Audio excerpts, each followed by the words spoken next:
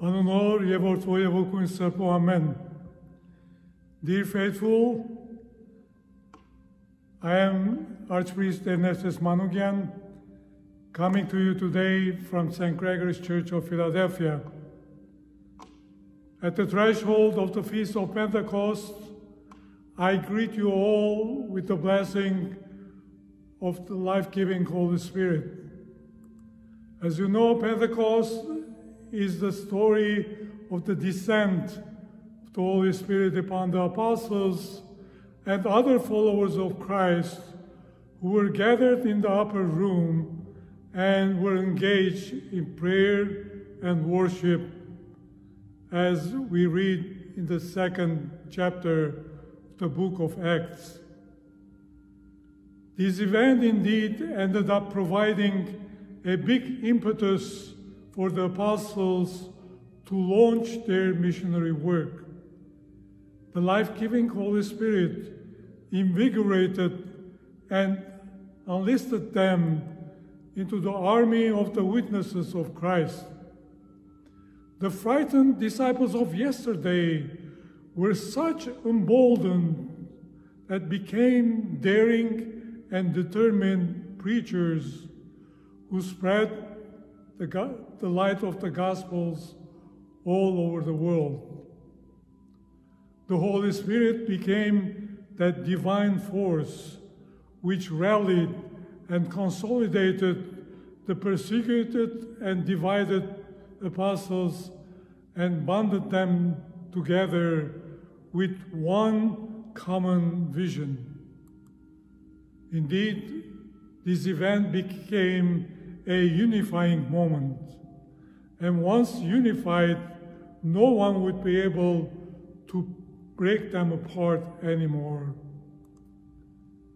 Dear faithful, in our age and time, and especially in this extended pandemic era, we need badly the jolt of the same Spirit in order to maintain our sanity, to not lose sight of belonging to a church community while sheltering in our homes, but rather to look forward to getting involved in our church as people who are equipped with a common goal and vision to further the cause of our Lord Jesus Christ.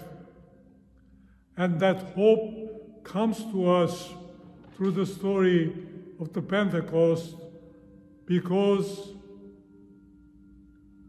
that event is the story of the cementing the followers of Christ with one common vision. Dear faithful, whether in pandemic time or not, I'm a believer that Armenian Church in Armenia or diaspora needs a radical self-evangelization. We need badly the jolt of the Holy Spirit to awaken the sleepers among us, to move and shake all those who are on the periphery and bring them in and incorporate them into the body of Christ.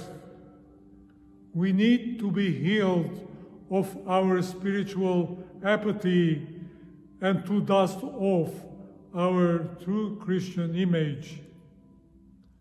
I want you to know that we are not defined by our history, but rather by what we do today as Christians. The cross we wear around our necks does not make us a Christian, but our readiness to let the crucified Lord work and breathe through us does. Baptizing our children does not make them Christians, but bring them closer to Christ, and raising them up in a Christian household does. Being the first Christian nation is not that important but how good a Christians we are today is. So, with our revival in mind, let us invite the life-giving Holy Spirit to flood once again our hearts and souls, to fire up our ranks and wake us up from our trance, and beseech Him with these words of the Armenian hymnal of Pentecost and say, "You who always renew your church with your diverse gifts, sparkle once again your children of the Armenian Church, now and forever and ever. Amen."